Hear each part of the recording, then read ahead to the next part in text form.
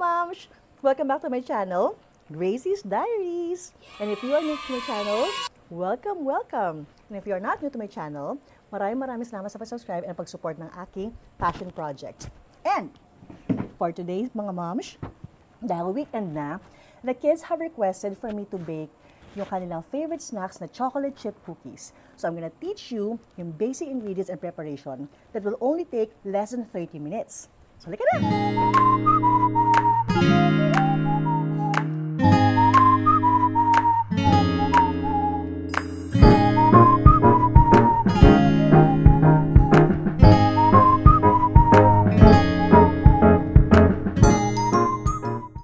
So every time nagbe-bake ako mga moms, I always bring my notebook.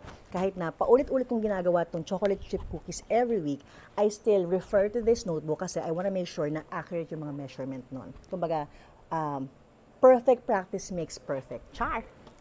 So, the ingredients will be very simple. And ang preparation will only take less than 30 minutes for you to prepare ingredients. So, we'll be using 1 bar of butter. If you'll be using salted butter, you don't need to put salt mamaya sa inyong mixture anymore. But for today, I'll be using unsalted butter. I'll also be using vanilla extract, 2 eggs, brown sugar, white sugar, all-purpose flour, ang ating baking soda, baking powder, salt,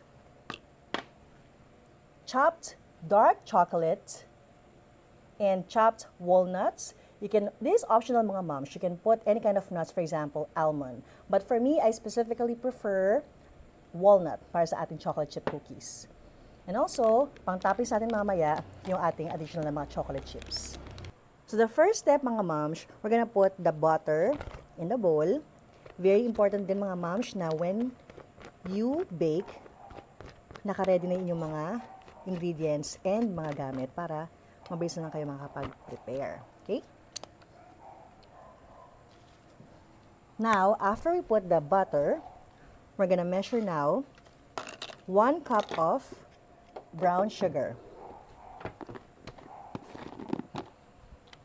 So, make sure na tamang-tama inyong measurement mga moms. So, mas maganda mga moms yung super dark brown sugar. Tsaka mas nagpapadark ito ng chocolate chip cookies ninyo. 1 cup of brown sugar.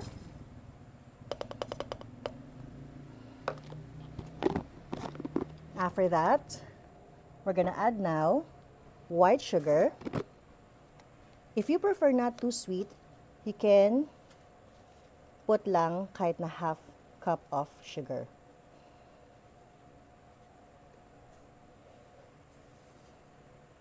Put in the bowl. And then 2 teaspoons of vanilla. So we'll be using this ating pang measure. 2 teaspoons of vanilla. 1. Last drop na pala mga moms. Kailangan ko na bumili ng stock bukas. Sakto. 2 teaspoons of vanilla. Well, this is also optional. Some don't use vanilla extract, some do. I do. And then I'm gonna put 2 eggs. 1 egg at a time, mga moms. Make sure na hindi kasama yung shell. And now, para mas madali siyang ma-mix, I'm gonna use a mixer. Dahan-dahan muna.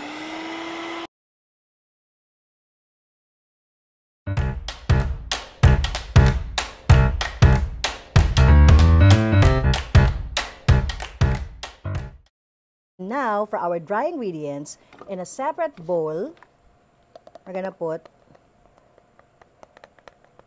3 cups of all-purpose flour.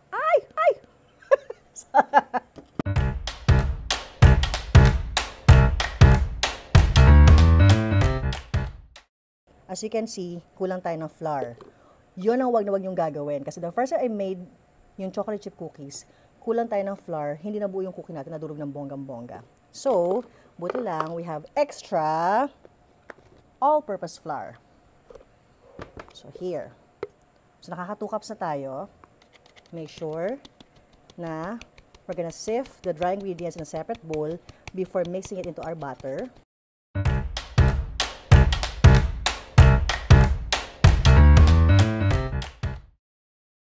Kailangan saktong-sakto yung ating measurement because otherwise, hindi magiging maganda yung pinaka-texture ng ating cookie. The first time I did this chocolate chip cookie, kulang ako ng half cup ng all-purpose flour. So the result was, masarap siya, kaso, hindi siya nabuo. Kumalat yung pinaka-cookie butter ko sa pan. And now, we're gonna put half teaspoon ng baking powder.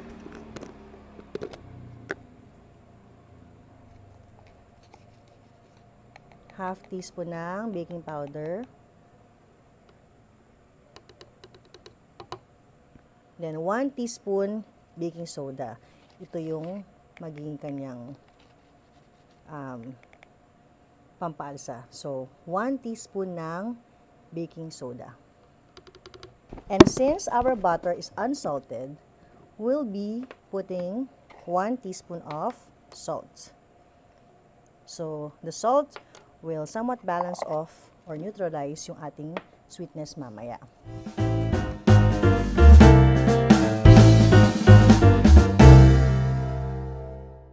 We're gonna put now our dry ingredients sa ating butter. So yung iba, ginagawa nila in batches muna para madaling halu-haluin. So let's just mix it up until wala na yung pinaka-flour natin.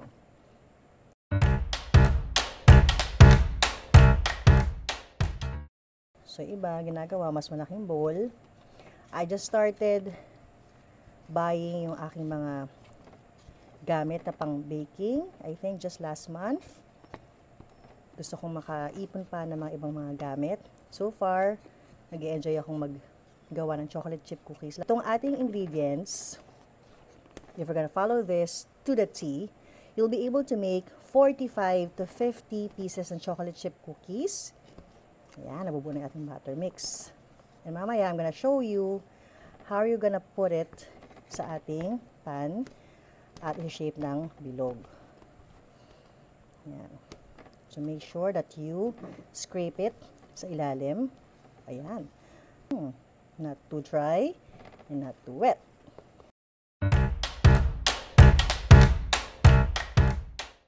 Put now ang ating chopped dark chocolate and ang ating walnuts.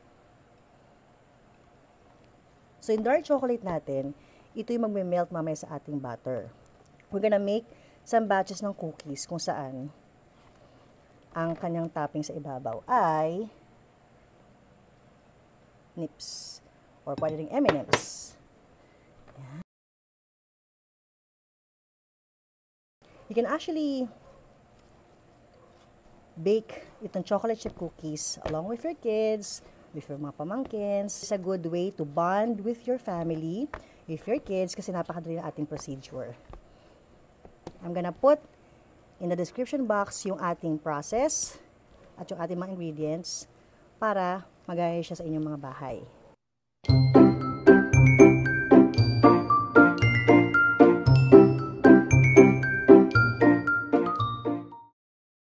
So, here's our butter. Wow! Now, we're gonna be scooping it.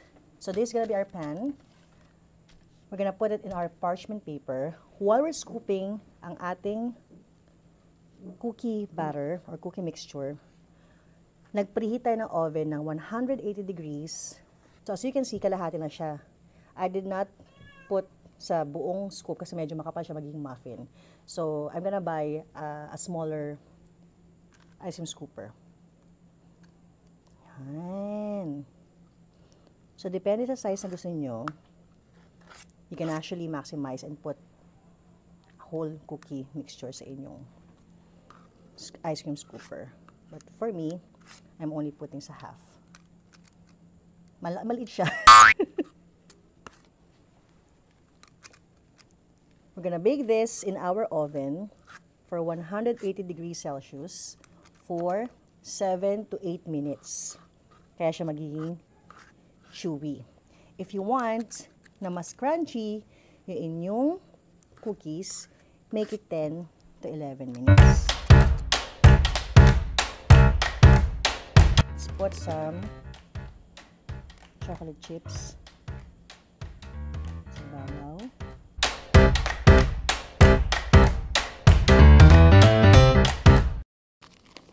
Let's put it here. Yan. O, diba? Bongga.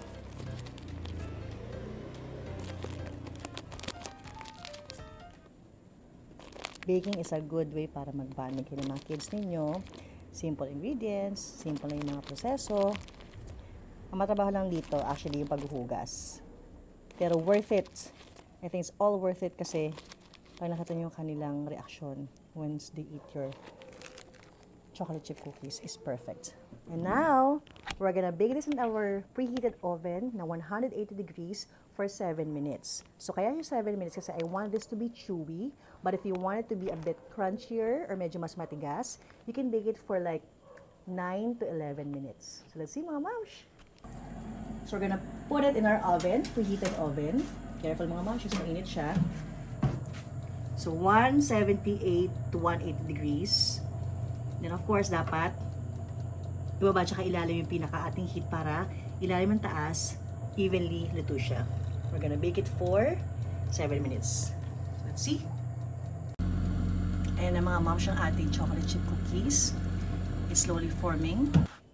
So as you can see, while nakasalang sa oven yung ating first batch, nakaprepare na yung ating second batch so that we'll be able to maximize yung ating heat ng ating oven. Soon as we get yung ating cookies yung first batch, mamaya sa ating oven, we're gonna make salang. We're gonna put naman our second batch. So you would notice, some of our cookies have nips, some wala. So baka bumangkin sila may chocolates naman.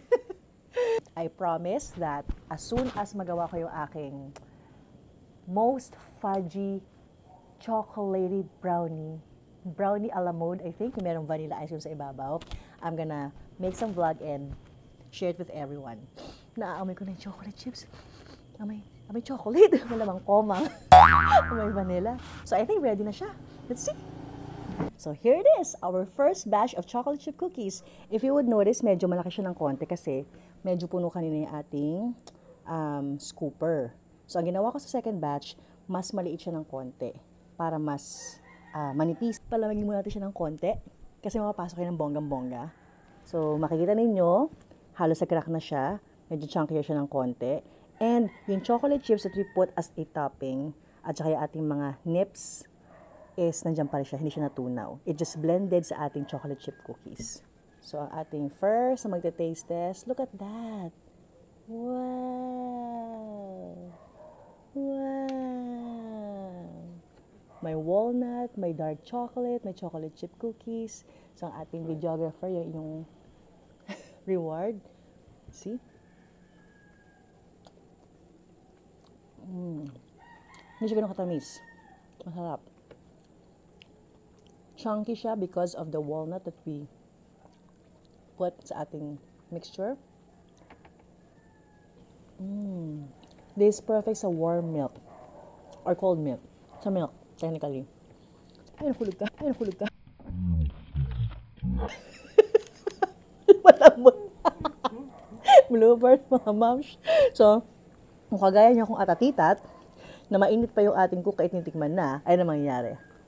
So, again, kaya siya malambot, kaya siya chewy, because we only baked it for 178 degrees Celsius and for 7 minutes.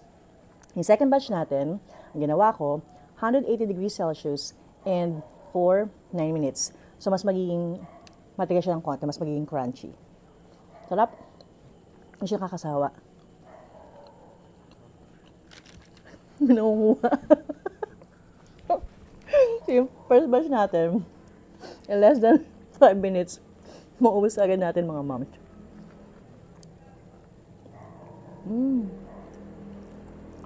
Sarap.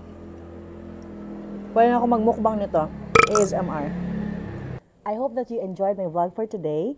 And I promise na kapag natutunan ko mag-bake ng fudgy chocolate brownie a la mode, I'm gonna share it with everyone. And here it is, mga moms, ang aking tower of chocolate chip cookies. Ay, nandun ako para sa aking kwarto kasi I have to reserve kasi mauubos siya mamaya ulit. That's it, mga moms.